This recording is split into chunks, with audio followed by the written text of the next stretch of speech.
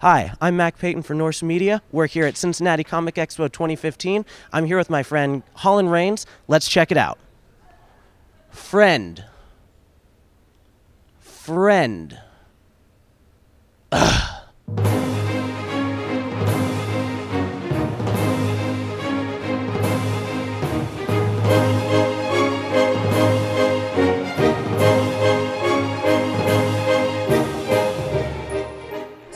The Cincinnati Comic Expo is a one-weekend fan experience of everything pulp culture. I mean, we have movies, we have TV stars, we have posters, we have games, we got t-shirts, anything that anybody was ever a fan of, we try to put together on one roof, and we try to give people a unique experience of something they may never experience anywhere else, right here under one roof for an entire weekend. I used to travel to a bunch of conventions all over the country, and I eventually, in 2010, our first year, I said, well, I want to bring something like this to Cincinnati. So I got together with my best friend Matt, and we started Cincinnati Comic Expo, and it's grown every year since. Cincinnati Comic Expo is Cincinnati's original and largest comic book convention. Fans from all over came out, dressed up, and got to meet artists, celebrities, and other fans. As for the convention, what are you guys most excited about? Anything in particular? I just like coming here, seeing all, everyone decked out in all their costumes and getting cool stuff. Yeah, they have a lot of comic books too, this one, more than I think other conventions I've been to, so that's awesome. So what are you planning on doing here today? Just meeting people, going to a lot of panels. Looking forward to Sean Astin's panel. I love it. This is what it's all about. What gets me excited is when I see a young kid seeing a cosplayer dressed up in costume, and their eyes just get all wide open, and it's like, oh my gosh, it's Iron Man, or it's Captain America, or oh, it's Luke Skywalker. And to me, seeing that is why I keep going. What was the inspiration for your costume?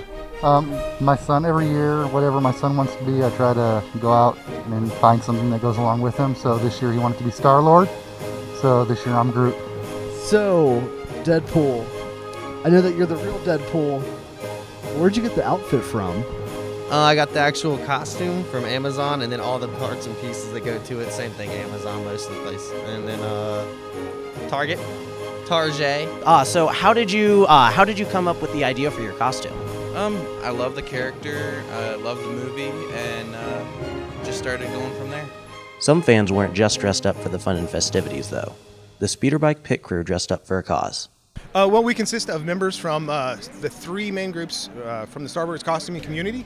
That is the 501st, the Mandalorian Mercs, and the Rebel Legion. And basically, we are this year putting together money for donations, strictly, for families with ASD, that's autism spectrum disorder. All of our donations go 100% directly back to families with ASD. Many of our members, we actually have several that do have children with autism. And it's just kind of a really nice donation for us to do. Fans could donate money to take a picture with some of the props from the Star Wars movies, shoot stormtroopers and bounty hunters with Nerf guns, and have their friend arrested in the speeder bike pit crew's jail and bail. So jail and bail is, say you want to take your friend and you want to put them in jail, 5 minutes. You give us $5. We arrest them, put them in the jail, 5 minutes. They can either spend the entire 5 minutes there, or say they want to get out early, they only want to spend 2 minutes in there, they give us $3 back. We now made $8 for families with ASD. Fans got the chance to see props from other favorite TV shows and movies, including the door to Sherlock Holmes' London flat and the DeLorean from the Back to the Future movies. In addition to these experiences, attendees could play laser tag, attend a Back to the Future themed dance, and could even try to meet their better halves at Sci-Fi speed dating. It's kind of like regular speed dating, except we mix a little stand-up comedy in, and here, at least at a convention, you know you're bound to find somebody with similar interests. In traditional speed dating, you could be a free-spirited hippie and stuck in a room with 50 blood-sucking lawyers and maybe not have anything in common. At least here, even if you're a Star Wars fan or a Star Trek fan, you understand that and you can build from it. Has it been pretty successful at the different conventions and expos you've been to? We've always got pretty much a packed house. We do real well. We're at 63 marriages. Actually, a couple just came up to me a little while ago and said, we got engaged. We met here 3 years ago. So we're now at 44 engaged couples. We just had the 19th baby. Go Carrie, go Matt. Got a phone call from a guy who says, hey, I just want to let you know I did your speed dating a couple conventions ago and we're engaged now. And I was like, what? Oh my gosh, it's working? So we do pretty well and we have a blast doing it. And of course, what would a comic book convention be without artists and other geek artisans? Okay, so we're here with Kiki Jenkins, correct? And you said you're from Chicago. How was the ride down? Well, it was an overnight train ride, and I didn't sleep, and I haven't been to sleep in 2 days because I found out I was coming here 2 days ago. So it's like I'm like all over the place right now, but it was okay. I just took the Amtrak. It was all right.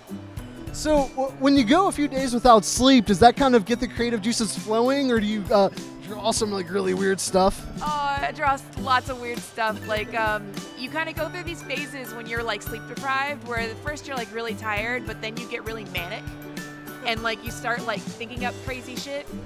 So looking at your artwork, it looks pretty varied. Like we have like this Art Nouveau style with Evangelion, then we have some like more kind of cartoony.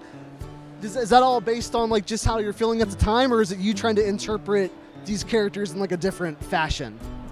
I think it's a mix of both. I really love Art Nouveau, and I think it brings like a certain classiness to any image. But it's also like about how I'm kind of feeling that day. Like I have like a certain style that's my style, you know, like people say this is your style. But I love trying new and different things because that leads me into developing something really unique that hasn't been seen before. This soda line is based on the Deadworld comic series, which has been published since 1986. So there's over 100 issues out. And so it was a successful comic, so we decided to branch out and we decided to go with soda. There's 12 different flavors. We name them like Brain Sap and Twilight Shuffler, you know, for the different flavors to try to tie in with the zombie theme. Mostly we're hitting horror conventions. This is actually the first true comic convention we've only been doing shows for a couple months. This is the first really big comic convention, and the response has been much better than we expected. I come from a background of doing and teaching primitive skills. I used to tan traditional brain tan buckskin. It's primitive leather. It's the original leather probably. Been done the same way for tens of thousands of years. I used to do that, and then my caveman side and my geek side kind of collided, and I started doing art. I used to teach people how to use an entire animal, so when we tan the skin, and then like, you know, what do we do with the eyeballs? Well, I read somewhere you could use it for paint, so let's do it. So by doing a little bit of experimentation like that, that's how I started. And then one day I made a map of Middle-earth. So I try to stick to kind of a primitive feel. So I still work with the traditional buckskin, so everything you see is done on that. It's all handmade leather. It takes a long time to make. A lot of elbow grease to do it. And then I burn on it. That's kind of a non-primitive part. So I burn with pyrography tools by hand, and then paint. And if the piece is painted, it's painted with natural pigments using primitive tools. This is pretty much my brush. It's just a piece of deer bone that I use as a brush, or sometimes I finger paint. But that's pretty much it.